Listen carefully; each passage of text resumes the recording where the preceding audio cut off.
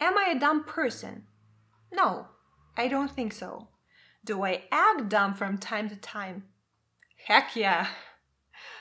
When you're learning a language for quite some time, it's perfectly normal to just look back at the journey and think, I would have done this and this and this differently. So today I'm sharing mistakes I made while studying English for 20 years, so you could learn from them and become fluent in English much, much faster.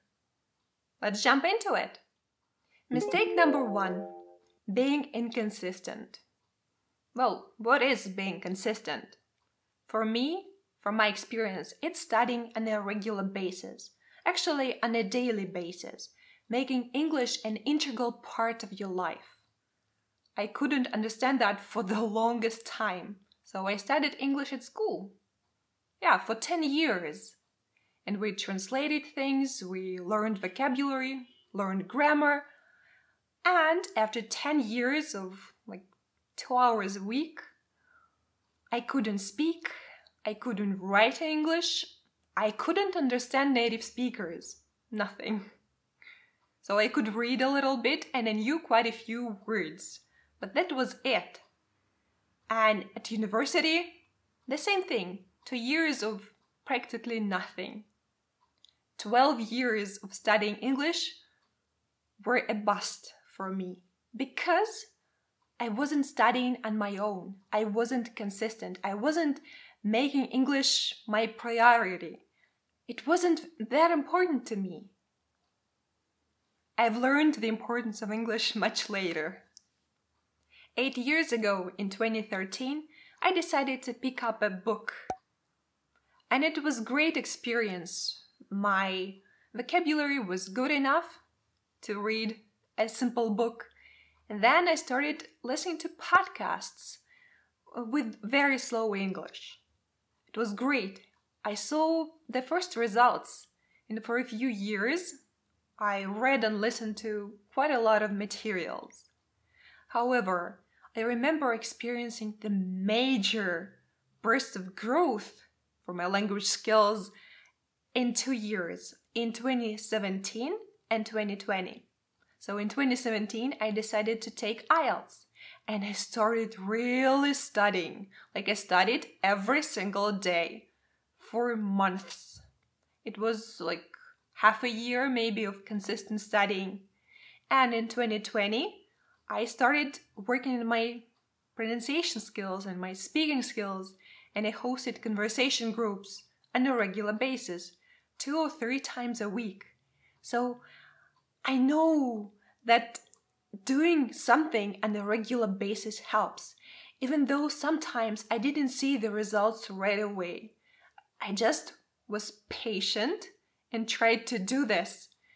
Even it was challenging, even when it was really, really tough emotionally to continue doing something when you don't see the results.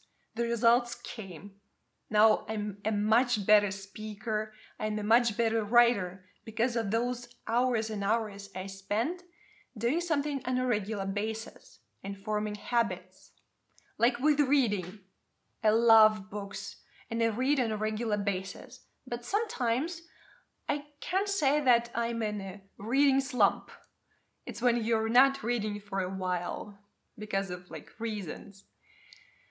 But I noticed that if I'm not reading every single day, then I lose concentration much more easily when I'm actually reading. And I lose motivation to continue if this book is challenging. And my attention span is so short. So that is why I'm trying to read daily. Maybe a few pages, but it really works. When I stop studying on a regular basis, I immediately notice the bad effects it has on me. So I lose motivation. I lose concentration. I cannot concentrate really hard on my studies. And I procrastinate. Ooh, I'm a procrastinator. If I don't have this backbone of my studies, I don't have a plan. And I don't have this habit of studying. So I watch TV shows on YouTube. I watch Korean dramas. And then I hate myself for spending so much time on something besides my studies. And I blame myself. After that, so that I could feel a bit better, I go and watch the same stuff again. And then I hate myself. Then I watch it again. So it's a constant loop. So, yeah, it sucks. There is one thing that doesn't help consistency, and it's mistake number 2, lack of planning.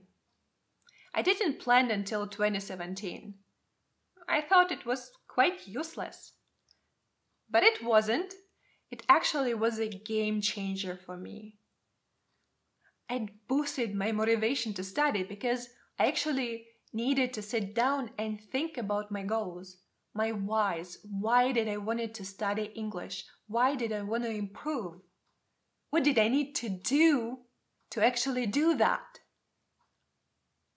I sat down and created my first plan. It wasn't easy. It didn't come naturally to me, but with time, I've tried different methods and I'm improved significantly. Right now, I usually create several plans. So my biggest plan is for 3 months.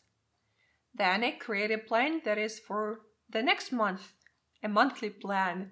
Then a weekly plan with many daily tasks.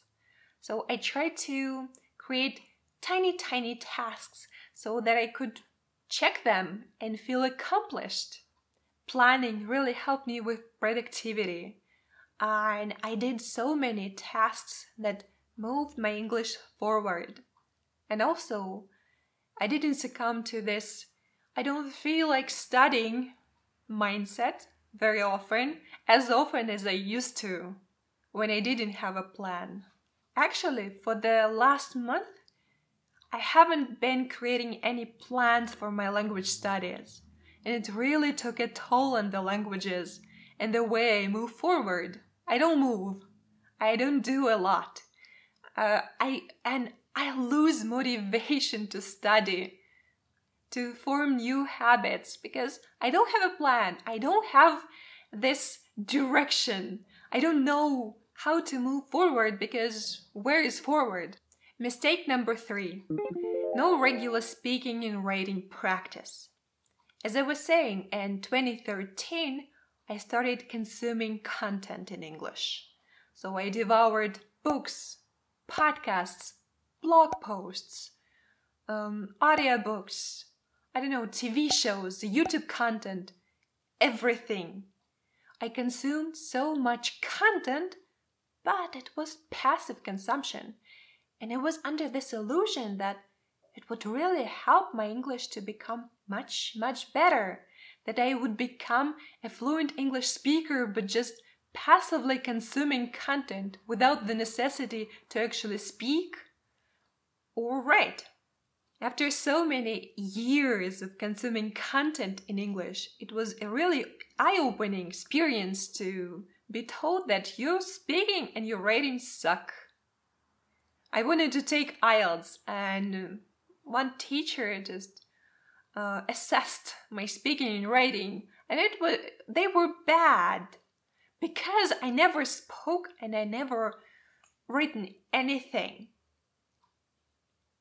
So in order to improve my speaking and writing skills, I became an active learner. I started writing comments on Facebook, I started writing essays, I talked to people, I communicated in English, and I became better with time. And taking this IELTS exam shattered this illusion that I don't need to improve my active skills. Passive skills were enough. No, they weren't. And when it comes to exams, IELTS, TOEFL, any other exam, they usually have 4 major parts. So speaking, writing, reading, and listening. And it's not a coincidence, because every single skill is a separate skill that needs to be honed separately. Yes, they're interconnected, they're influence each other, but they're separate skills. And if a person is really good at listening, he or she can be very bad at speaking or writing. And some people spend years to really get this 7 in writing because they get those really high scores in reading and listening in passive skills, but their active skills are not great because they're not working on them. So even though I'm an advanced English learner, I still find it really tough to speak. I find it tough to write on a regular basis.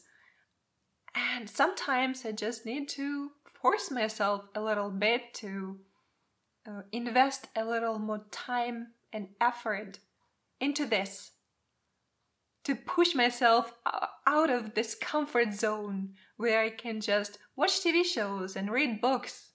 But no, I actually need communication with other people that I enjoy. But it's tough. It can be really tough. I'd love to hear from you guys, and I'm really curious to know, what is your goal for studying English? What do you want to achieve in the near future? Thank you so much for watching. Don't repeat my mistakes. Learn from them. And I'll see you next time with some awesome language content. See ya!